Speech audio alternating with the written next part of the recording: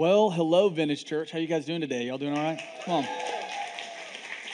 It's good to see you. I have actually not been here the last several weeks. My name's Stephen, and I actually lead pastor here at this location, but I've been spending the last couple weeks over at our Belton location, and I've been absolutely blown away about what God's doing there. Many of you may not know this, but we actually planted this location just a little over 8 years ago. Then a little over a year ago, we planted our Belton location, moved it into a permanent facility about 6 months later, and then about 12 weeks ago, we planted our third location in Liberty Hill. Let me just tell you, none of that would have been possible without the OG. Do you know what the OG stands for? The original gangster here at Harker Heights. So come on, give it up for everybody who did that. I'm not really supposed to say this, but you guys are my favorite, and I'm very, very excited to be back. You know, before we jump into our message, we've been in this series called Mixed Emotions. We've been learning how to deal with what we feel. Before we jump in, and I have a great practical message for you today that you're literally going to be able to use the moment you step out of that door. Before I do that, though, I want to invite you to an event that we're actually having tonight called Vision Night. It is a membership dessert. It's an event tonight at 6:30 at this location. You know, over the last year, myself, our leadership, our staff, our board of elders, we've really been praying about what the future is for our church, especially since recently we've moved from a church in one location really to a family of churches, and God has really been talking to us. And what we really want to do is we want to give you a sneak peek of what the next few years at Vintage Church is going to look like. And let me just tell you, we're going to raise this roof a little bit. It's going to be incredible. We're going to be able to, now here at Vintage, we call all of our serve team members. That is our membership. Maybe you don't serve on a serve team, but you do call Vintage Church home. Here's what I need you to do if you want to come. I need you to go on our Vintage Church app and register to attend this event. Let us know. You can also go to the website at vintage.church/events, and you can sign up there. We're going to have a great dessert spread. I heard crumble cookies are going to be there. I heard it. Okay, maybe you need a date night that's super cheap. Okay, we're going to take care of your kids too. Come and hang out with us. It's going to be a great night of worship, of vision. Many of you maybe haven't heard our whole story. We're going to talk a little bit about Vintage from the beginning and what we see in the next several years. So I want to encourage you to do that. So we're going to jump in to this series where we're learning how to deal with how we feel. How many of you men are just really, you really love that? You just really love getting in touch with your feelings. Anybody who just love that? Yeah, you're just kind of like, listen, that's why your wives, your mothers, and your sisters drug you to church. Come on. It's going to be a really, really good time. Really what we're learning is God's mind, His will, and His ways, and how we deal with our emotions. You know, before you give your life to Christ, the Bible says that you're governed by your feelings, that really however you feel is the way you go. And you can look around the world to those who don't know Christ. You can see that they just kind of wake up and kind of follow their feelings and where that leads them. The Bible says, though, that when you and I as believers, we give our lives to Christ, it says that we're born again. We're born into a new family, but the Bible also teaches how the part of us that connects with God, our spirit, is born again. And part of the Christian life is learning how to allow your spirit, which is the part of you that connects with God, to really run your entire life. The biblical worldview on emotions are our actions as believers drive how we feel.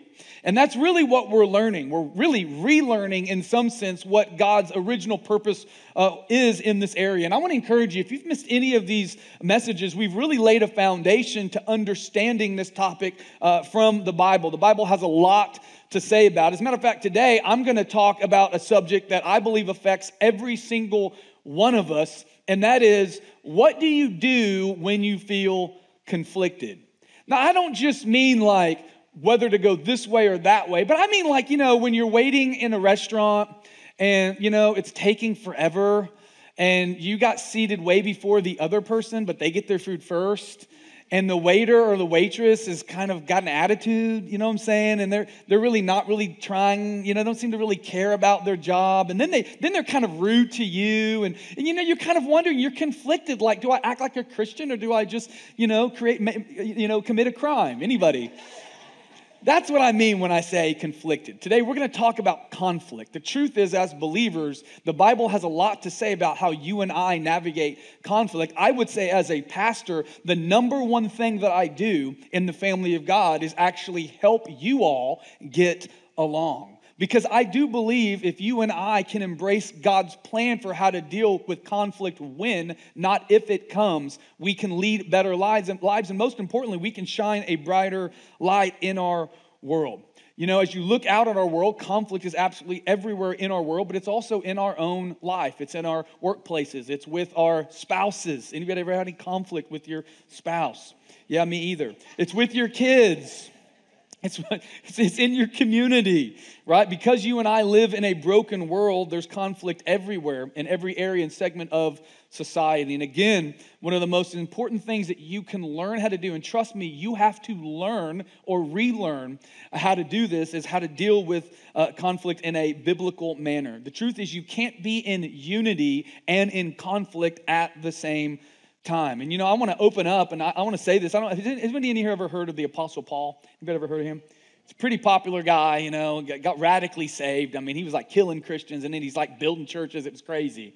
Okay, but you may not know this. He actually wrote 2/3 of all the letters that we have in the New Testament to Christians. He was writing to the church. He dedicated his entire life to planting, building, and establishing these churches in the ancient world. As a matter of fact, none of us would be here if Paul didn't go first. So I think he has a little something to say, and I think we should pay attention. For example, I actually verified this week. Did you know at the very beginning of every one of those letters, every single one, without exception, he opens up the letter like this: "Dearly beloved, you know, we are gathered here today, and you know, in the grace and mercy of Jesus Christ our Lord, remembering that we're eternal and we're to love, to govern each other. In that grace and mercy, can you all just get along?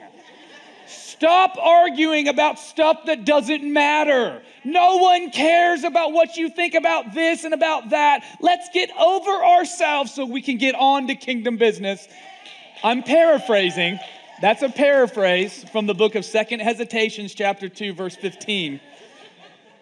But as a pastor, you might have realized just then, I can kind of relate to Paul, the church builder. You and I believe this with all my heart. The Bible says, Jesus himself said, we are supposed to be the light of the world. We cannot be the light in the world if we're constantly fighting with each other, if we're constantly in battle against our own body. The Bible says that upon this rock, I will build my church, and the gates of hell will not be able to come against it from the outside. But if the devil can't hit us from the outside, he will disrupt us from the inside. And that's really what we're going to learn about today. The church is really a place in space, a greenhouse, for we learn to get along here in spiritual family, just like in natural family, so we can get along there. And so I want to read this in Romans chapter 12, again written by the Apostle Paul to the church at Rome.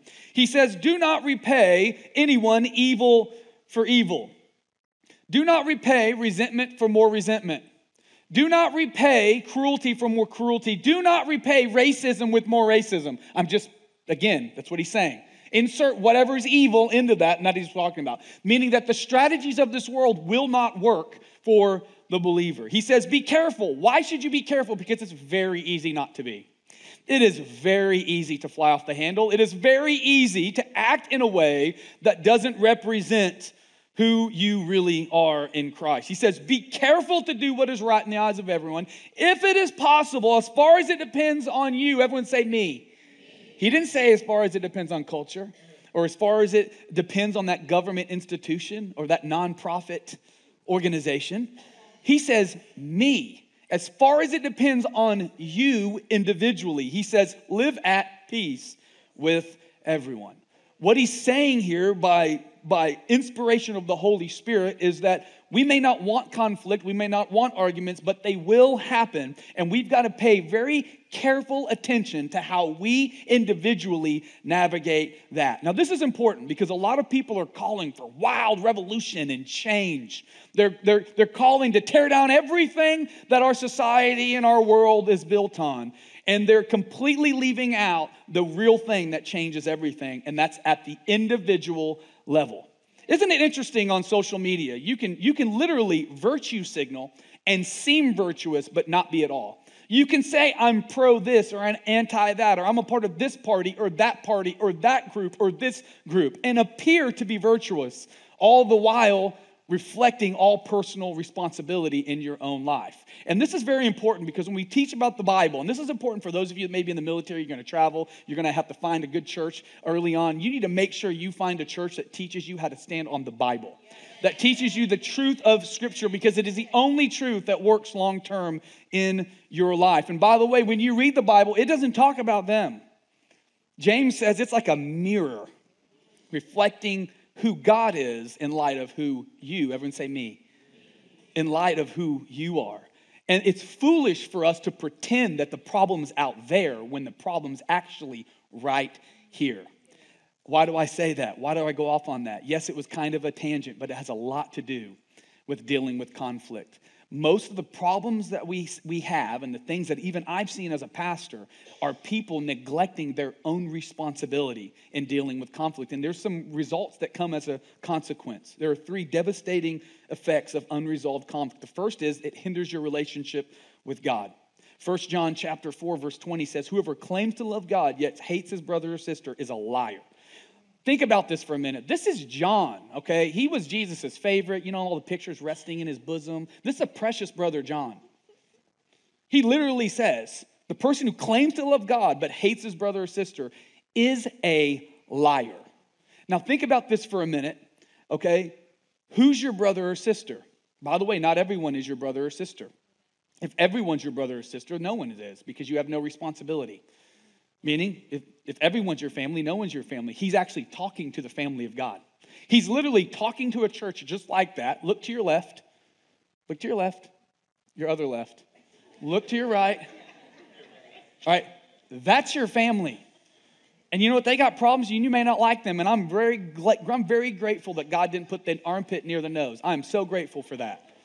But the truth of the matter is, you may be able to mess with your family, but nobody else does.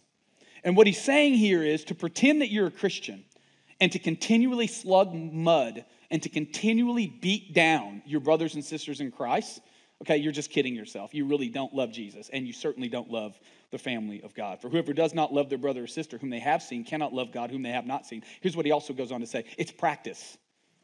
You just practice, right? You love here in the context of church, where guess what? The rules in here are all different. You don't get to just quit a brother or sister. They're there. You know what the good thing is about a church, too? You can go to a small group, and it's like horrible. But don't worry, there's always another small group. Come on. You can find your people in a big church, but the reality is you're always going to have an opportunity to be offended. Well, here, the rules don't apply like they do in the world. They're different in here. Why? Because you're priceless image bearers of God.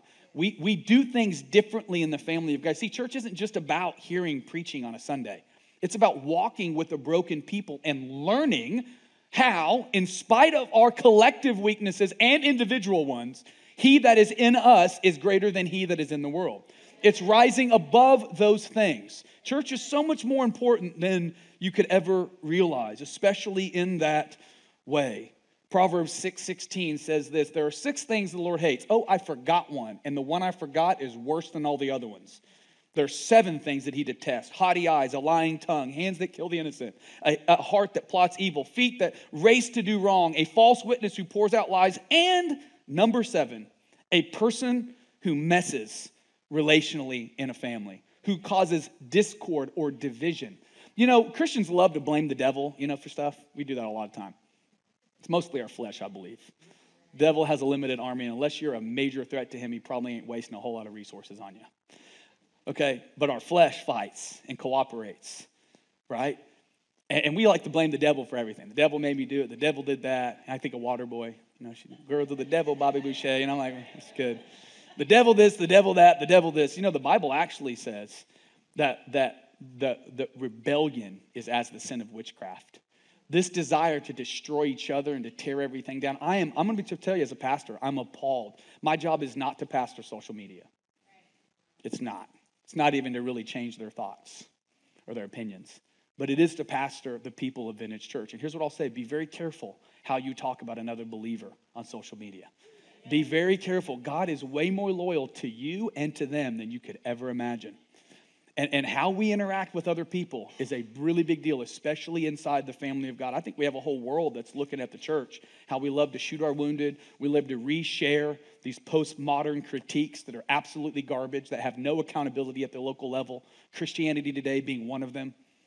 The truth of the matter is sin exists in every church. I love the people that come up to the guest suite, after service, they're brand new here, they're all happy, they're in the honeymoon phase, like newlywed. They're coming in. This church is so great. People are so amazing. Everyone loves me. They like everything that I tweet. They reshare me. They give me big digital hugs. And even in person, oh my God, I got a discount at the Energy Bar. But that other church I came from, they're a bunch of snakes, a bunch of devils. I think the pastor's a false prophet. I said, you stick around here long enough, you might just think that many means too. Those same people are still here. We're all a work in progress. Should you treat your spiritual family differently? You absolutely should, and it's biblical. Galatians 3:6-10. Therefore, whenever we have the opportunity, we should do good to everyone. Look what it says. Especially to who? As believers in here, you need to think about that.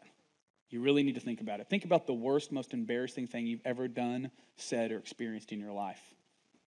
And then just throw it out on social media. How would you want somebody to respond to you? Anyways. That's why it says, do unto others as you would have them do unto you. You know why? Because we ain't going to want to do that to us. So we'll be better with each other. The next, it hinders our prayers. How many of you need to hear from God about something in your life? There's something going on in your life. Maybe it's a big decision. Maybe it's whatever it is, you need to hear from God. Matthew 5:23 says this. Jesus says, therefore, if you're offering your gift at the altar, you know what that means. Modern, you have your hands raised in praise and worship. It's like your favorite song, Like Waymaker, Miracle Worker. You know what I'm talking about. You K-Love listeners. Come on.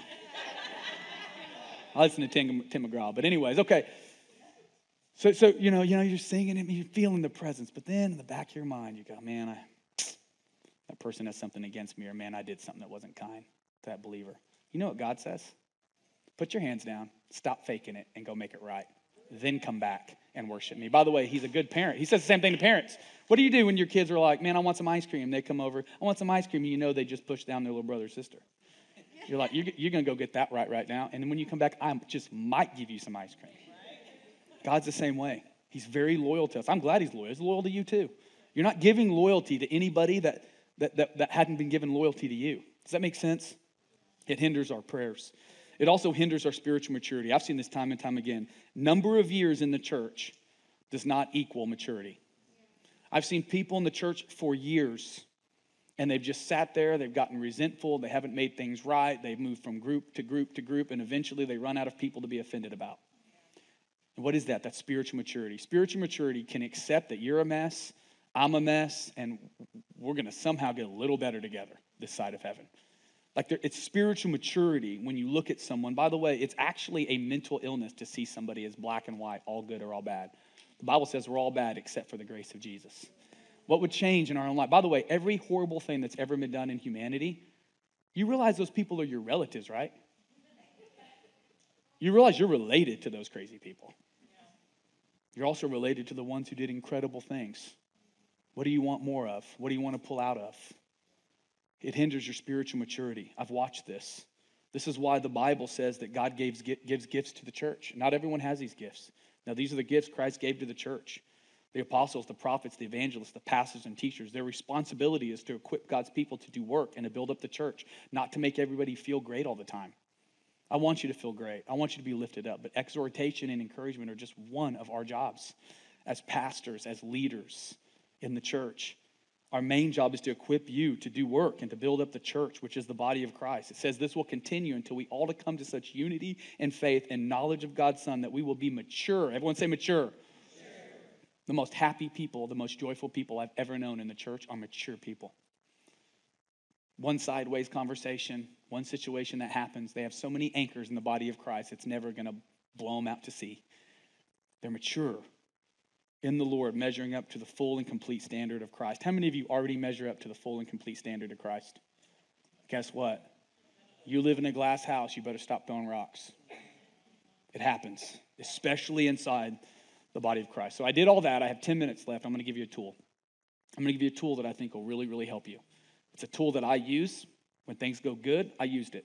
When things don't go good, I didn't use it, and I got to go back to it. Okay? By the way, every time I preach, I'm not just preaching at you, I'm preaching to me. And God's reminding me. I've had somebody after every service, I'm like, okay, I want to make that call. I didn't make that call. Okay, you know what? I got to adjust this in how I'm living. Does that make sense? You need to be able to use what you have. All right? So I'm going to give you the biblical way to resolve conflict. There's 7 points. Some of y'all like ordered lists. If you don't like them, you're probably not going to like this church. I love ordered lists. I like lines because we can go back to what we actually learned. Inspiration's great, but how many of you know something that really works that you can apply in your life, man, that's worth way more.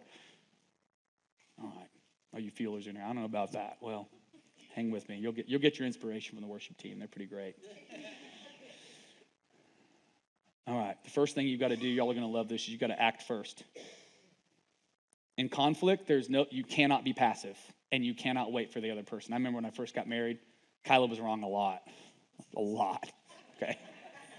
She ain't here. She was the last service. We don't record this one. But anyways. And I remember, man, we were just getting used to it. Man, I thought marriage makes you happy. 20 years later. Anyways, it makes you better. Makes you better. I get offended. I wouldn't tell her anything. I'd pout. I think it was her job to come to me about my offense. Or her offense, for that matter. And it wasn't. It was mine. We have to take initiative. We have to take the first step. Matthew 18 tells us how to do that in verse 15. If another believer sins against you, I would say, when? It's going to happen. Go privately and point out the offense, not publicly and share it on Facebook. Don't go ask. We use this word process a lot. I just need to process. Process with the Holy Spirit. And then process with somebody who can actually fix the problem. As a pastor, here's what I've learned. By the way, this is the first thing you should always do when you're offended. Always. People that come to me and they tell me their offense, I let them talk. It's fun. And at the end, I say you have 3 choices. First of all, have you gone to that person? No. Your first choice is you go to them privately, and hopefully it's a misunderstanding and you two can work it out. Really? Well, I don't want to do that. What's my second choice? Second choice, I go with you right now and we handle it. You figure it out. I don't like that one either. I said third choice, I go to them alone and I make sure they know and me and them come to you to fix it. That's pretty aggressive. But what would happen if every one of us lived that way? I demand this on our staff. By the way, that's the most loyal thing you can do to someone. Is give them the dignity and the respect to go to them first.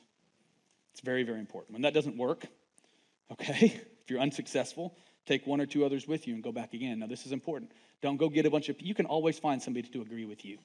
That is not what this is saying. Go find some other people who are not connected to the situation, who know you, and can actually maybe give you some things you should work on too. And once you figure out some of those things, take that person back with you and you guys try to work it out. Come up with a deal. You need to come up with a deal to work on it. What's the one thing we can do to make everything better? Right? That's what the witnesses are all about. Then if they don't refuse to listen, then you bring it to your pastor. I'm like number 3. Don't come to me first. 99.9% of everything that happens, most of it is a misunderstanding. We love to make relationships gray, but most of the time, or black and white, but most of the time they're gray. Your sin, their sin, and then just some stuff that happened because of sin. And you've got to work through that. Here's what I've learned. Conflict is never resolved accidentally. Never. Time heals nothing. Conflict is like an infection. This is why the Bible says, go before the sun goes down. Do you know why? You get offended by somebody, you're ticked off. Anybody ever been mad? You live in Texas and you drive on the road. Y'all have been mad before church. You're ticked off, you're mad, kids are fighting, something's going on. You're angry with somebody, somebody does something to tick you off.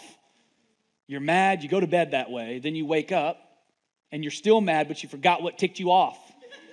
That happens enough. Resentment grows in your heart and you hate everybody. Have you ever met those people? It's like they don't age, they prune. That's what that's from. That's what it's from. It's unresolved conflict, I'm telling you. Some of you ladies, you're spending tons of money on anti-wrinkle cream. Work on the conflict first. Sorry. I'll pick on the guys in a minute. I'll figure it out. I'll come back around. All right. I'll get in trouble. The next one, this is great. Own your own part. You've got to own your own part. You have a part. For me personally in our marriage, my part's usually 0.000009. Something around that amount. Start with you. By the way, that's the biblical thing to do. It's called humility. They can't argue with something you think you did wrong. Start with you. Matthew 7, Jesus lays out this principle. Why do you notice the little piece of dust in your friend's eye, but you don't notice the big piece of wood in your own eye? First, everyone say first. First, there's an order. Take out the log from your own eye, and then you will have the right perspective to see them clearly. Something happens when you own your own part that softens you and it changes your eyes. It changes what you see. All of a sudden, you're looking from, okay, I can see their perspective better. And then all of a sudden, you can actually help them. That's called humility. A counselor taught me this years ago. This can save some marriages, some relationships. It will definitely save you about 10 grand of counseling. You ready? We don't apologize good. We don't say, I'm sorry, man. Sorry, bud. No big deal. Sorry, man. Didn't mean to make you feel that. That wasn't my intention. Who gives a crap about your intention? We judge everyone else by their actions. We judge ourselves by our intentions. Isn't that convenient? Nobody can see our intentions. Okay, here the pastor taught me this, a counselor, Christian counselor said this. You ready? It's good. Will you forgive me? I was only thinking about myself.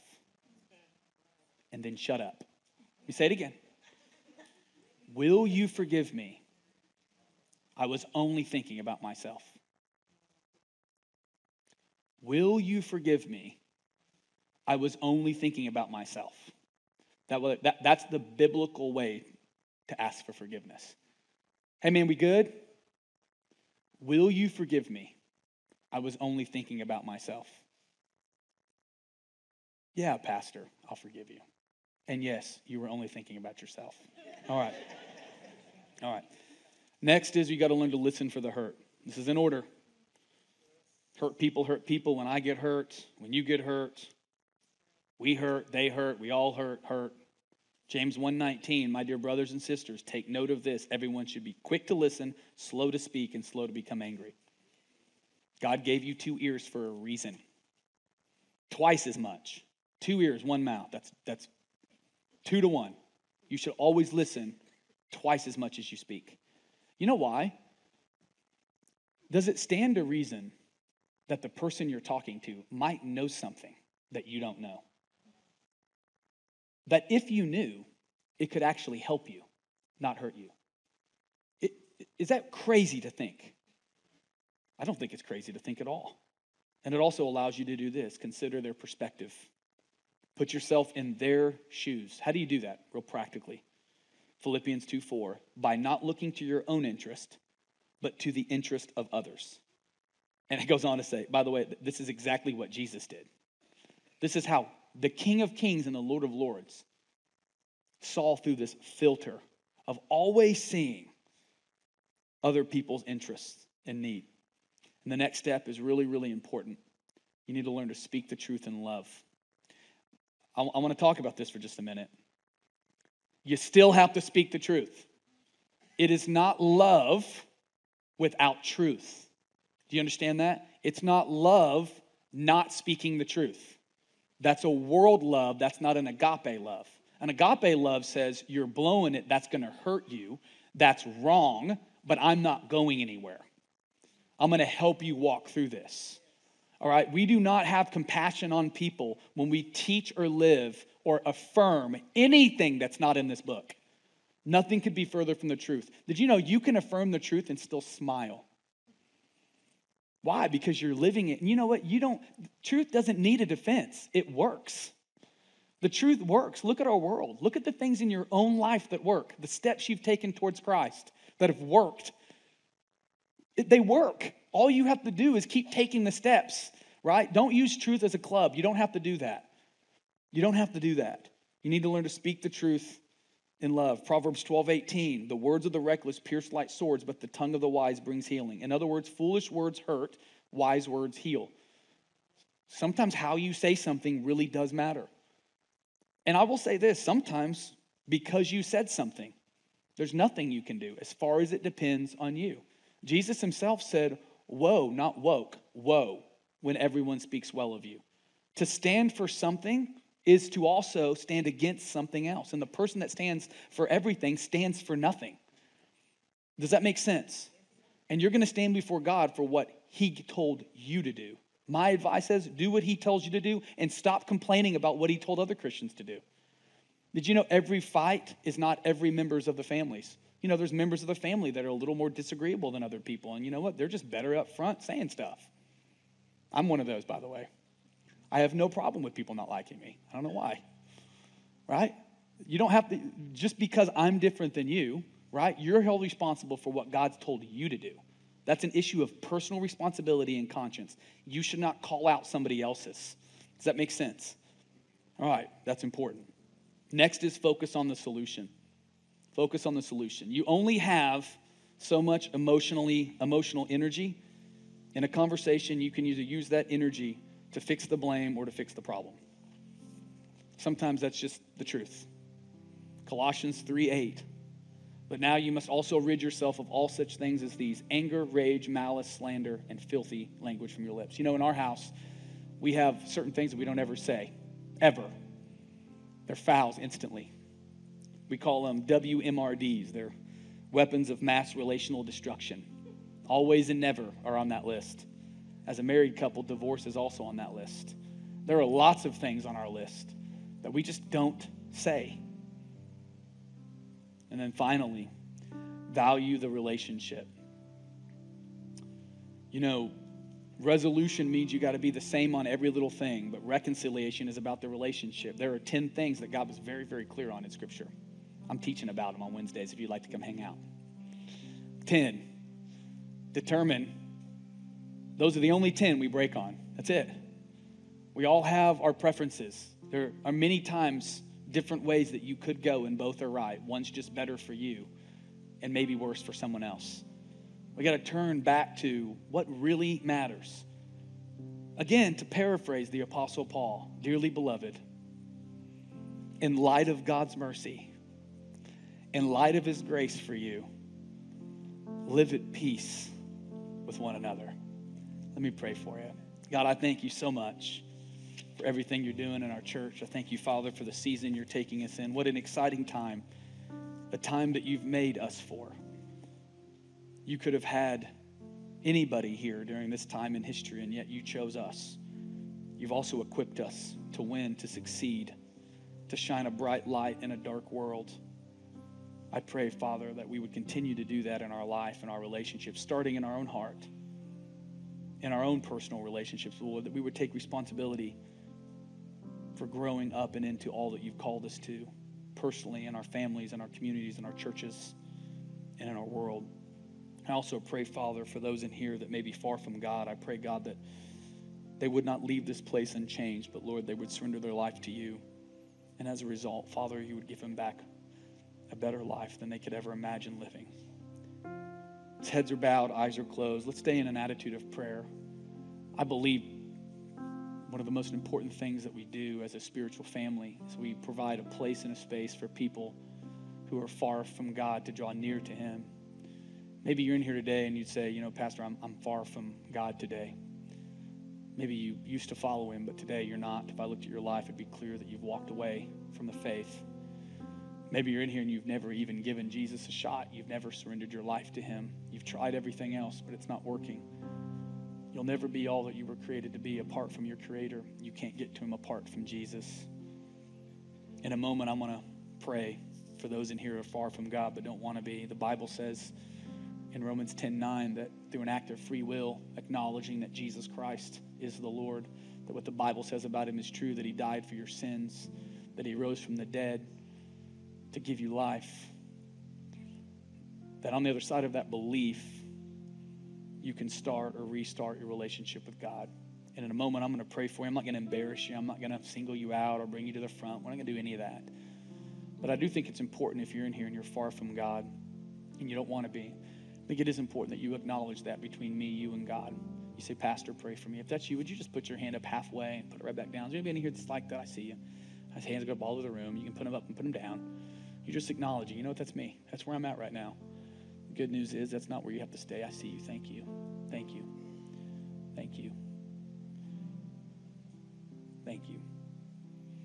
In a moment, our entire church together is going to pray a prayer. And if you raised your hand and you really meant it, I want to encourage you to pray this prayer just loud enough where you can hear your own voice. I believe that from that exercise of free will, you give permission for God to come into your life, I believe on the other side of that prayer, he's going to meet you. We're going to give you some steps, but I believe he's also going to give you some steps to grow in your faith and to stick to it and to grow up and into all that he's created you to be.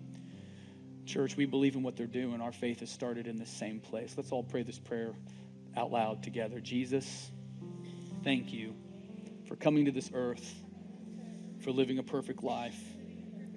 Thank you, Jesus, for dying on the cross for my sin. I believe that you are good, and I believe that you're God. I believe on the third day, after you were killed, that you rose from the dead. I believe you defeated death to give me life. Today I choose life and make you my Lord, my Savior, and my King. Lead me and guide me. I trust you completely. Thank you for showing me what's next. It's in your name that we pray. And everybody said, amen. Come on, church, let's put our hands together.